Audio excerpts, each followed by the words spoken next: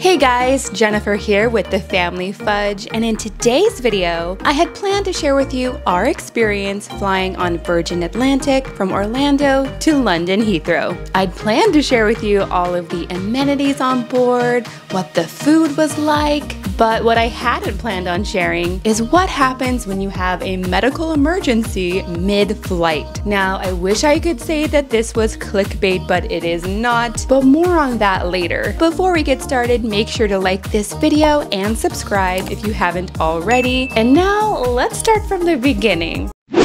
Tonight, we are flying to London! Now, we did take a trip to London last year, but I didn't really vlog our flight. So in this video, I'm going to take you along with us. We are flying out of the Orlando airport and we're flying into London Heathrow, but this is going to be kind of a red-eye flight. Hopefully we'll get some sleep, although I did pack plenty of snacks and activities. Now, if you are interested in exactly what I packed, you can go ahead and check out this video. So it was a little bit of a challenge to pack everything. I did have to take out a few items, but right now we just have a little bit of time until our Uber will be here to drive us to the airport. Now I have to say I am a little bit sad today because we're leaving our girl. Now I know she is going to be fine. We got her the same cat sitter that she had last year. And to prepare for that, I did try to tidy up our house as best as I could. And I also put up lots of Halloween decorations because by the time we come back from this trip, it's almost gonna be Halloween. So here we have the kids' outfit of the day. And yes, I do like to dress everybody in their designated color, which also happens to match their suitcases and their backpacks. On the airplane last year, it was freezing cold, so I made sure to get lots of warm clothes for the kids. But right now, when we're leaving, it's almost 100 degrees. So they're gonna go ahead and change into their shorts. And then once they get cold, they can definitely change back into their longer pants. Now, as far as my outfit for today, I'm going super comfy, but I am sort of mixing up my fandoms here. I've got my Harry Potter hat, but my Sleeping Beauty shirt. I've got some comfy bike shorts, but I will also be bringing leggings so that when I get cold, I can change them. And of course, I just have some comfy shoes and a comfy jacket. And Kenzie's got her cool Taylor Swift shirt. I love it.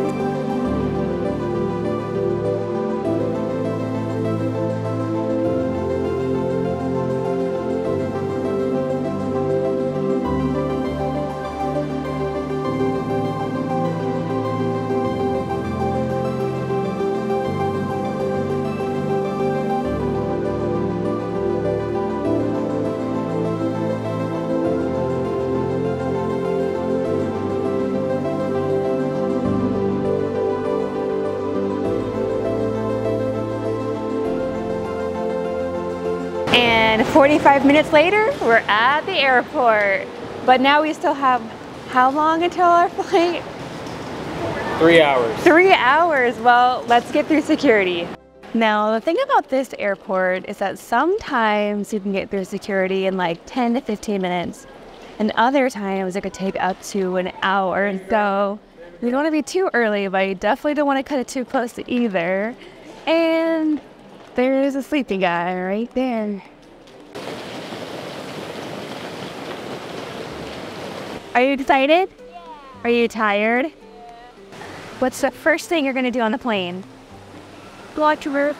Watch a movie. One of the cool things about this airport is that they have a hotel, but then they also have lots of fun stores. Over here we have the Disney store, and then way over there is the Universal store. Now, the Disney store here at the airport has almost everything that you'd find at Disney World. They have lots of things for Halloween right now, including spirit jerseys and ears. These are cute. I love these hats, but I'm not gonna buy anything here today because I'm saving my money for Disneyland Paris.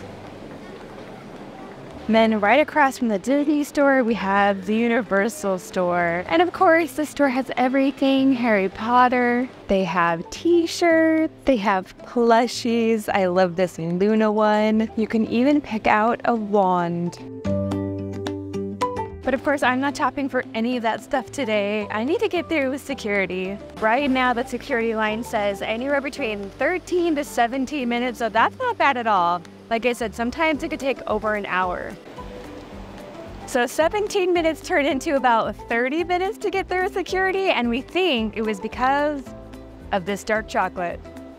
I'm not sure why, but I think it set off some kind of an alarm. And now to get to our gate, we have to take the people mover.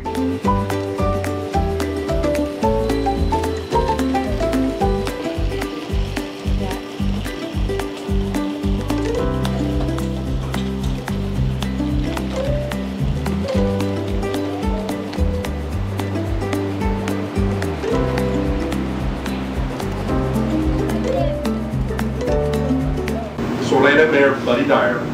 Hope you enjoyed the Orlando experience.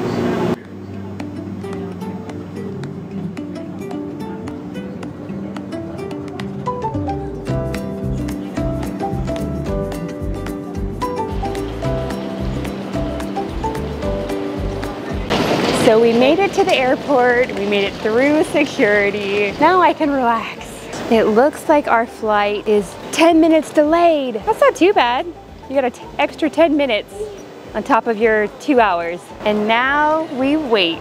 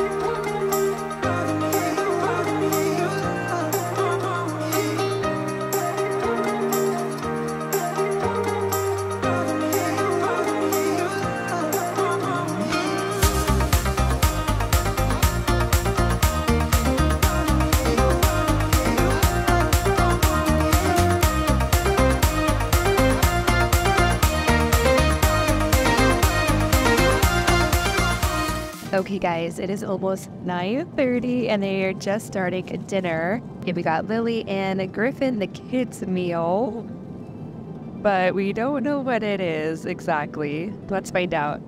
Okay, let's see what's in here. Careful, it's hot.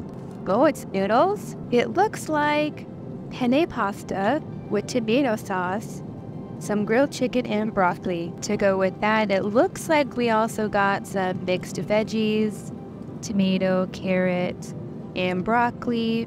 There's also a little roll with butter. And then what's the dessert, honey? A salted caramel brownie. Well, that's good. You like that. Good thing we brought snacks, huh?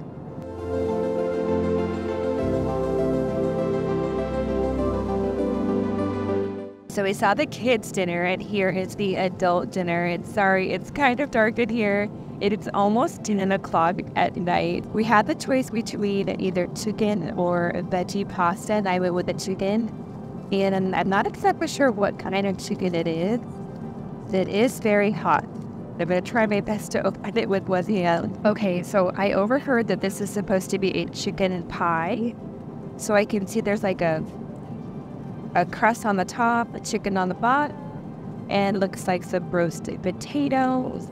There's also some cheese and a cracker.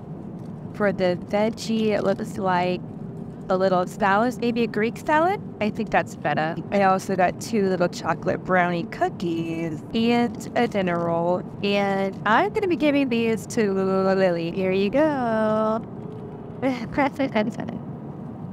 Okay guys, now for the part of our flight that we never saw coming. So pretty much right after dinner was served and cleaned up, they started turning off all the lights inside the aircraft so that people could go to sleep. At this point, all of my kids were already asleep and I really needed to get some sleep too. So I put my headphones on with some nice soft music and I leaned my head against the window and I fell asleep almost immediately. About 2 hours later, however, I was woken up to one of the scariest experiences I've ever had on an airplane. So there I was, snoozing away when I got a tap on my shoulder by one of the flight attendants. And she asks me, "Are you traveling with someone named John?" And I looked at her confused and I said, "Yes, why?"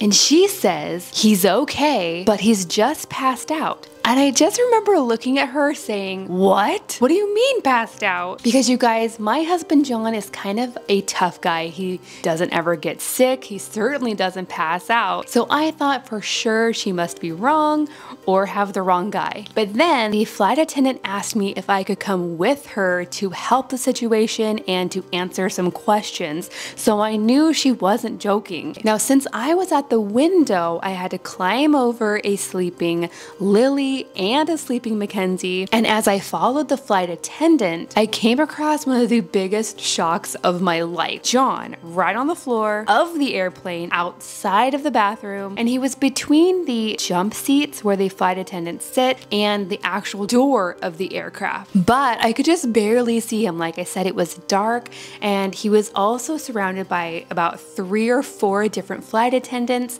and they were giving him oxygen, and at least 2 of the flight attendants were trying to get his bleeding to stop. And that's because when he passed out, he fell and hit his face somewhere on the aircraft. It left a huge gash on his eyelid and on his cheek. Now, normally I am not the type of vlogger who whips out her camera to film an injury for YouTube, but the flight attendants actually asked me to take some pictures and some videos, not only for my own personal records, but also so that I could show them to the doctor in case we needed to go to the hospital. And you guys, here's what we think happened. Shortly after the dinner was served, he started feeling like he was going to be sick. So he quickly got up to get to the bathroom, but he only made it about 2 steps before he passed out. So maybe it was the food, we don't know, but we found out later that oftentimes when someone passes out on an airplane, it's because of a lack of oxygen combined with the airplane cabin pressure. Now, thankfully, the flight attendants were able to patch up his eye, and after about 45 minutes on the floor of the aircraft, they had me take him back to his seat. I had to quickly wake up the kids and let them know what was going on, and I had to rearrange their seating so that I could sit next to John to make sure he didn't fall asleep. After a few hours, we finally landed. John was definitely looking swollen, but he was feeling okay. As soon as we got off the aircraft, we were met with an entire team of people to help us. He had several EMTs check him over more thoroughly, and other than the injury to his eye and his face, everything else was looking okay. At this point, they told us that we could leave, but that if John started feeling sick or confused, that I would need to take him straight to the hospital. Now, overall, this was definitely not the experience we expected to have, but at the same time, I'm thankful that it wasn't more serious, and I'm also really thankful for all the flight attendants and the crew that really helped us out. Everybody was so kind and very helpful. Now, friends, make sure to stay tuned because in our next video, we're moving on. We're heading into London. We're gonna give you a tour of our apartment, do some grocery shopping, and have lunch at Buckingham Palace. Thank you guys so much for watching, and we'll see you in the next video.